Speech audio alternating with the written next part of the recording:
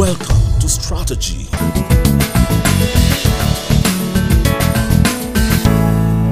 Principles are stronger than principalities. Strategy is a program meant to teach you how to convert prophecies into realities and secrets of how these men you admire became great. Join Pastor Charles Osazuwa as he teaches you strategies on how to be successful. Pastor Charles Osazuwa is a president, Rock of Ages Christian Assembly International Incorporated, an author and choice speaker in conferences across the world. Highly anointed and most sought after speaker, a mentor of CEOs and endowed with uncommon wisdom, a generational gift to the body of Christ. Strategy, your pathway to success.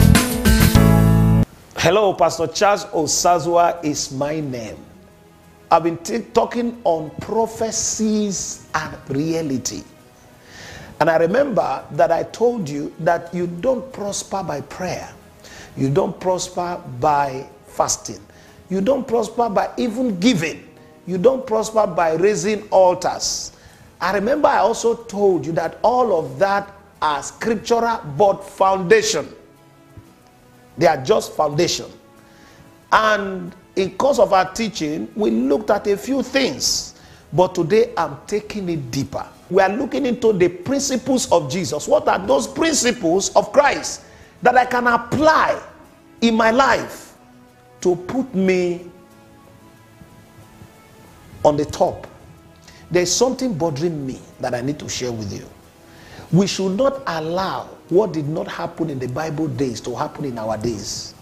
In the Bible days, Abraham was the richest in his time. There was no sinner richer than Abraham in his days. In the Bible days, God so much prospered Isaac that the sinners, the Philistines, the unbelievers envied him. In the Bible days, you remember Jacob. Look at Job. The Bible says in the days of Job, there was none that had integrity and was blessed as Job. Job was wealthy. He commanded influence in his days. What of Joseph? Joseph was in command.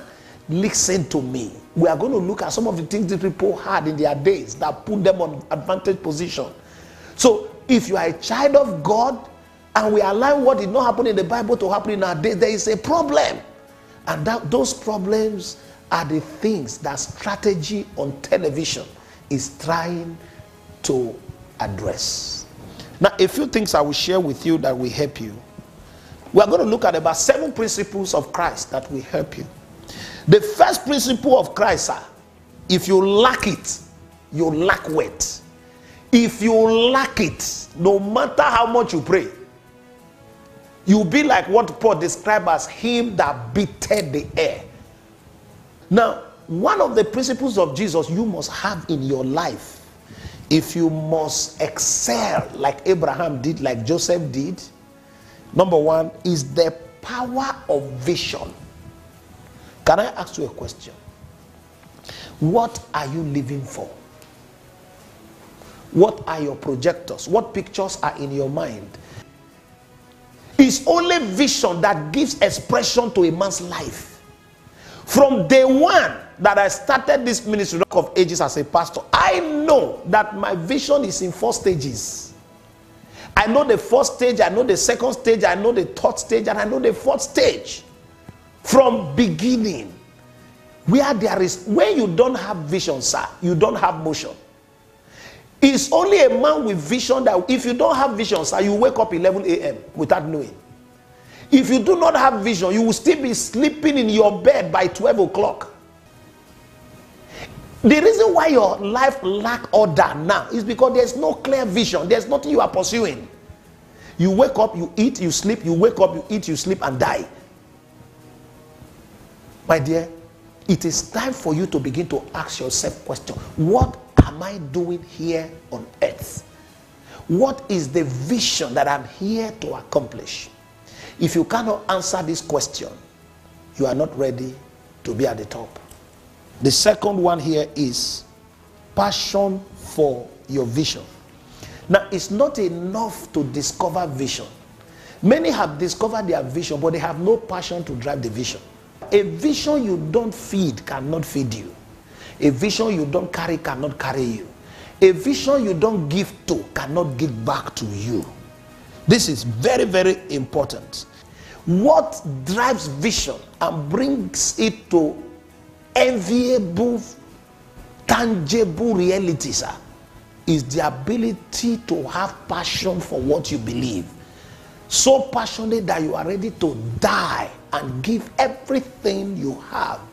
You know, in the book of Matthew chapter 13 and verse 44, the Bible says the kingdom of God is like a man who found a treasury hidden in a land and went and sold everything he had.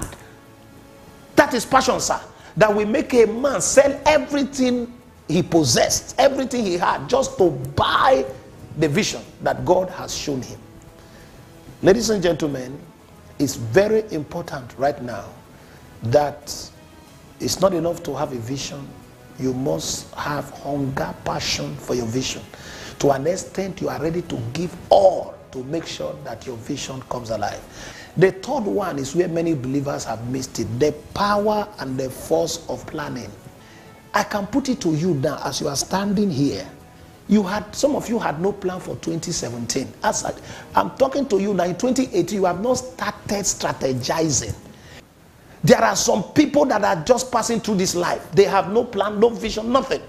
Those are not the kind of people I want to hang around with. I want to hang around people that know exactly what God has raised them for. My prayer for you today, the discipline to sit down and plan. May God release that discipline upon you. Wherever you are watching me from, that discipline to sit down and plan your department, plan your organization, plan your family, and come up with a document. This is the plan. In the next 2 years, this is where I will be. In the next 3 years, this is where I will be. I need that plan.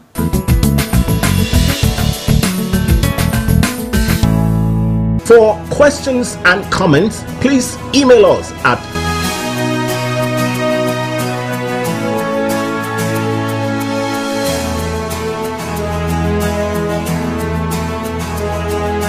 Your questions and submissions will be read and treated live on the program. Strategy, your pathway to success. The other one is the power of teamwork.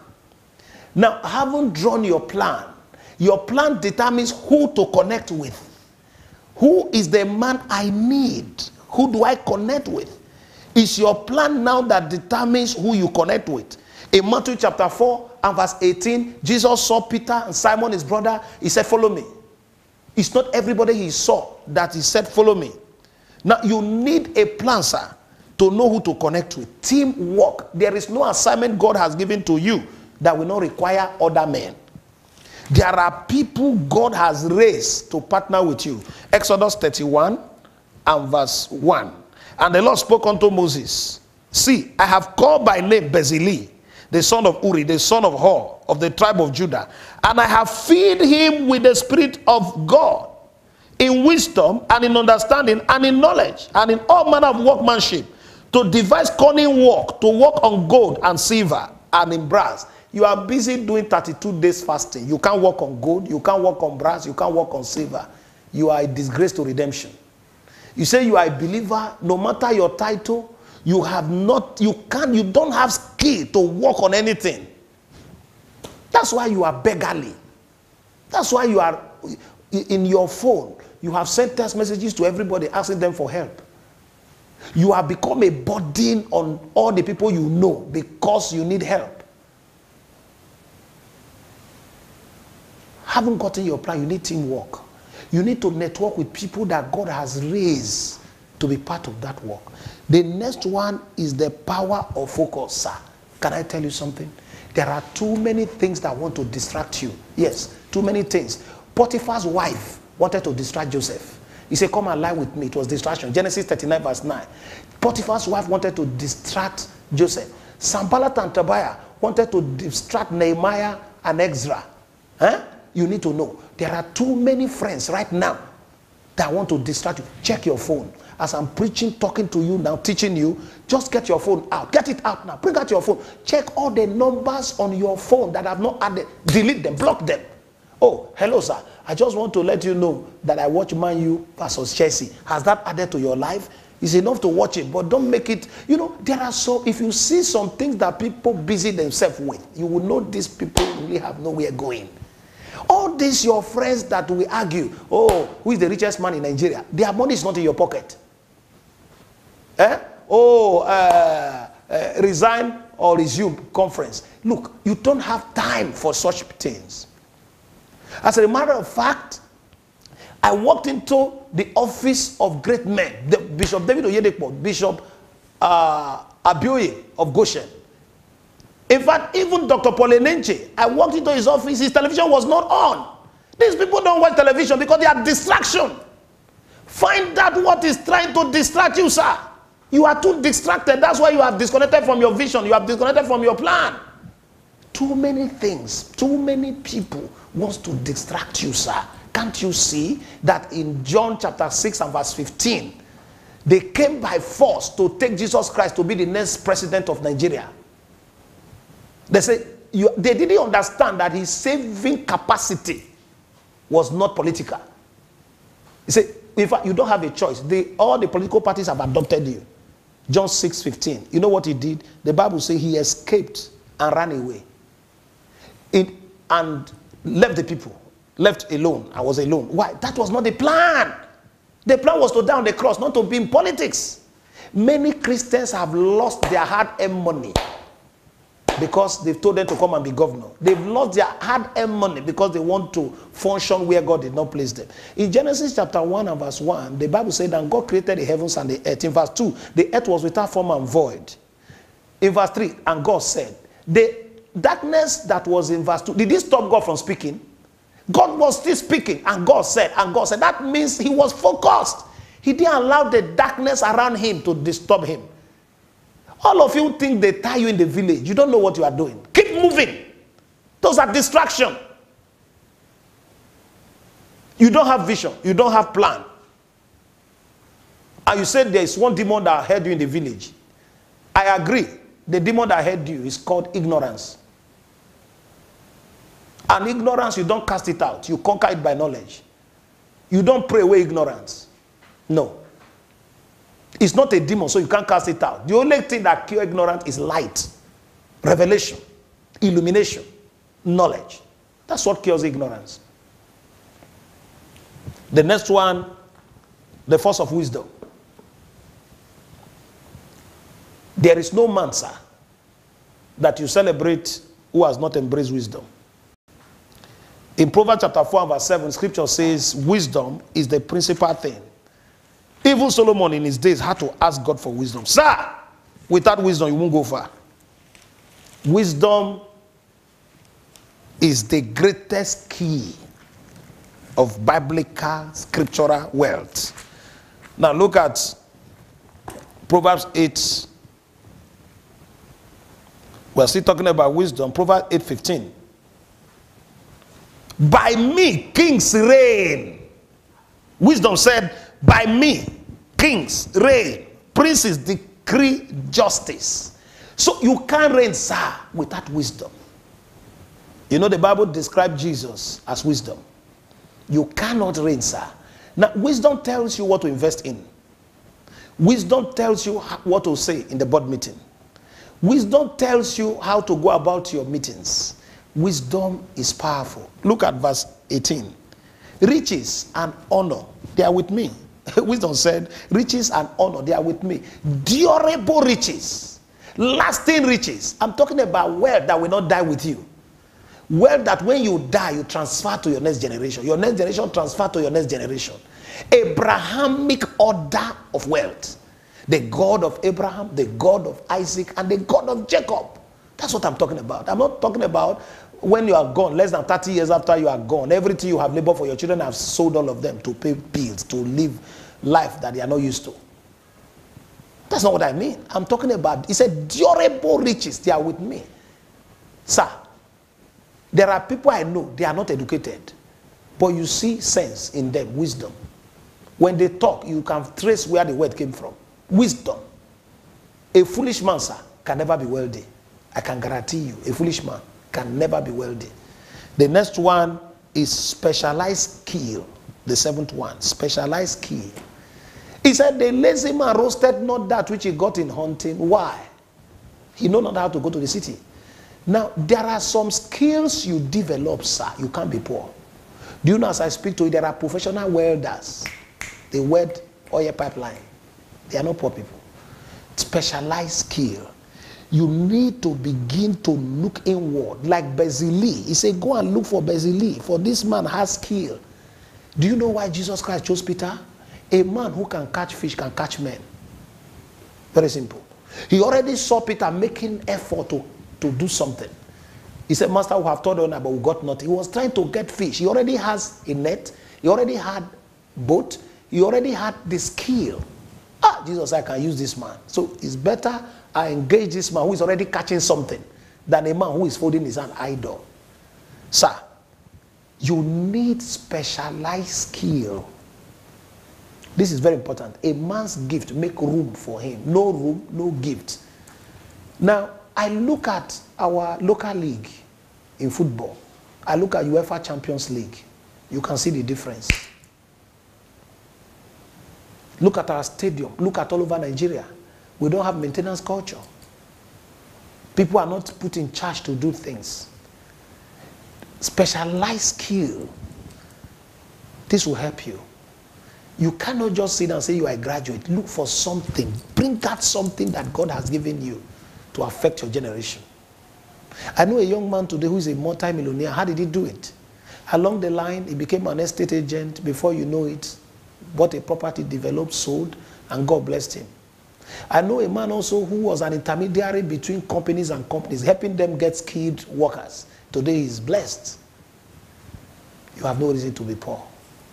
You have no reason to be small. You have no reason to be where you are today. I can tell you, God in heaven has even excused himself. In Deuteronomy 30 and verse 19, I call heaven and earth to bear record against you this day, that I've set before you blessing and curses. He said, choose that you and your children may live. So God has exempted himself from what is happening to you. So what do I mean? You need vision, sir, to matter. What do I mean? You need passion to pursue your vision. What do I mean, sir? You need planning on paper that you will follow. What do I mean, sir? You need teamwork. You need to identify people that can be on your team. Everybody is not called to be on your team. Look at me now. I have wristwatch. I have shirt. I have belt. All these people are members of my team. Just imagine a football match where everybody is a left winger. Just imagine a football match where everybody is a goalkeeper. Just imagine a football match where everybody is a defender. The beauty of the football game is the difference in wing. It's the difference in the wing that brings beauty to the football game, sir. So you need to connect with your team members. One of the things that happened to me when I came to Benin, I didn't see anyone who could influence me. You know what I did? I have to leave Benin. I connected to the Living Faith Churches, the Winners Chapel, connected with Bishop David Oyedepo, connected to great minds like Pastor Paul Enenche, connected to great minds. You know, I will go to Salvation Ministry, I will sit down and hear what God's servant has to say. Then my coach, Bishop David Abioye, that is why I'm doing what I'm doing. Influences around me. You need to locate. Your plan determines who you connect with. Then the power of focus. Pastor, have you ever been distracted? Many times. Listen to this. After 1 year of my ministry, a man came. He said that some Igbo people are coming from abroad, that we should come, they will take us to America. Because they didn't know their vision. God said to me, the first 5 years of your church, don't travel. I didn't bother to look for visa to travel abroad. This is for all the pastors who want to go and preach in America and Europe. God said to me, don't leave. Walk your walk. And I'm doing it. Today, if I'm going abroad to preach for any church, they buy my ticket. They put me in hotel. That is honor, sir. It's not to go and get visa. You are looking for money to buy ticket. Then you are looking for who to preach for. God didn't send you. That's why nobody invited you. If God actually sent you, they will invite you, send you an email, correspondence to your office. I see pastors, they will leave Nigeria. 3 months they're in America. In fact, you have no vision. If you have a vision, no vision will take you outside your church for 3 months. The power of focus. I was preaching in Houston. Somebody said, just relocate. Stay in Houston. Bring your family. I didn't answer him a word. I bought my ticket. I entered plane. I came back to Nigeria because that was not the vision. A lot of people have diverted from God's vision for their life. The other one I spoke about is the force of wisdom, sir. When I look at Archbishop Benson Andrew Idahosa, I see wisdom. When I look at Bishop David Oyedepo, I see wisdom. When I look at Pastor Chris Oyakhilome of Christ Embassy, I see wisdom. When I look at myself, I'm trying a little bit, I see wisdom. Sir, there is no high flyer without wisdom.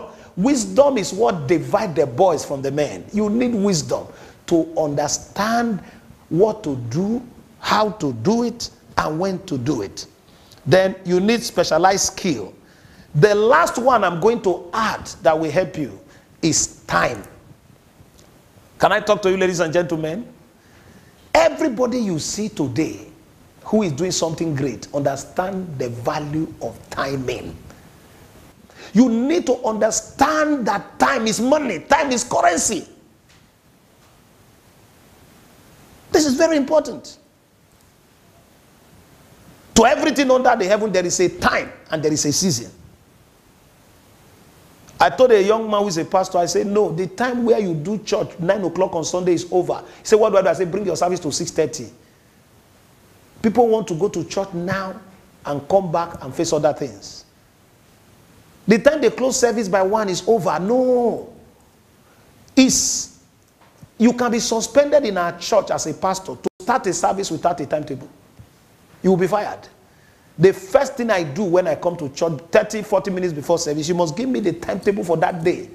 Who is taking prayer? Who is taking worship? Who is taking this? I must know. So that I don't walk into service and be doing guesswork. I'm excited. I'm excited to come your way. And I believe, God, you have been blessed. Don't ever forget this. If the foundation be destroyed, what can the righteous do? If you have not given your lives to Jesus, you may prosper here on earth, but land in hell. But that's not God's will for your life. Therefore, I want you to pray this prayer with me, wherever you are watching me from across the world. Jesus, I accept you into my life. I believe you came, you died, God raised you on the 3rd day to save my life. I confess you as my Lord and my Savior. Thank you, Father, for saving me. Welcome to the family of God. God bless you. Please send me your questions. Call us, send us emails, text messages. I'm going to personally respond to you. The next edition, I'll be taking some questions, so I want to hear your own question. What is bothering you? God bless you. To get a copy of this teaching, books and messages by Pastor Charles Osazuwa and other ministries materials, please visit Raka Resource Center, Kilometer 10 Sapler Road, inside Rock of Ages compound, Obe, Benin City, or visit www.raka.org or call 070-3356-4665. Thanks for watching.